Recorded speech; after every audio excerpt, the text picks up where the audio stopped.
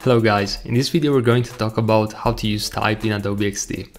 So as we're back in the wireframe kit, we can zoom in, which by the way is I'm using Command and the scroll wheel, but you can also use Command plus.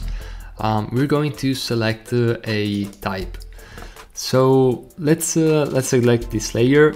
And the one thing that we're going to do is go on the right panel, and as you can see there is this text section, and in the text section the first option you have is the font.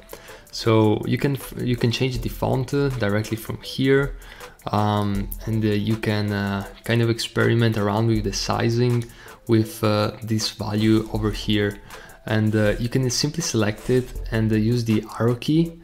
And this will allow you to change the size in an interactive way, so you can actually see what you're doing directly in the canvas. And by the way, this number is referred to pixels. So in this case, this is 16 pixels. And of course, you can change the weight of the font, and depending on the font type, you're going to see different weights. So we can change it back to bold, for example.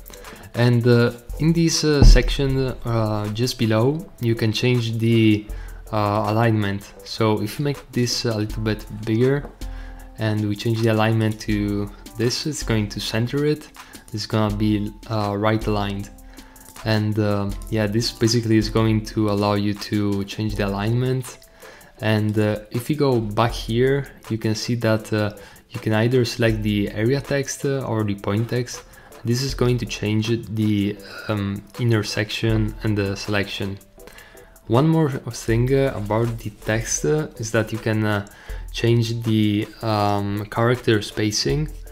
So if we select the text and we add some character spacing, you can see that by doing this, the space between one character and another is going to be bigger. Yeah, basically this is going to allow you to achieve different options. And let's bring it down back to 0.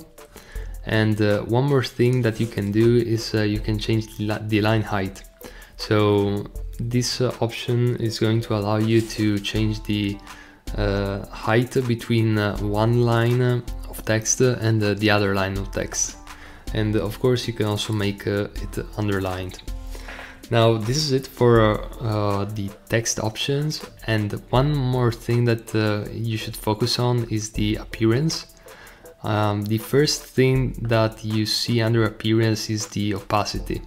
So the less the opacity, the less visible the text layer is going to be, and you can change this directly from here. And you can also change the fill. So if, for example, you want to make this of this other color, you can simply select it. You can also change the opacity directly from here. And you can also add borders to the font, which is not usually something that you're gonna do often, but maybe for some headlines or for achieving some specific effects, you can consider that. And you also have the shadow option, which you can regulate and adjust directly from here, and by tweaking the X and the Y axis according to your specific needs, and of course also the blur. So this is going to differentiate the blur. And yeah, this is pretty much it when it comes to the basics of the textiles in Adobe XD. If you have any questions, just let me know in the comments below. And if you haven't already subscribed to this course in which you're going to learn Adobe XD from the beginning stages all the way to the very advanced points, feel free to do so. And yeah, thanks for watching, and I'll see you in the next video.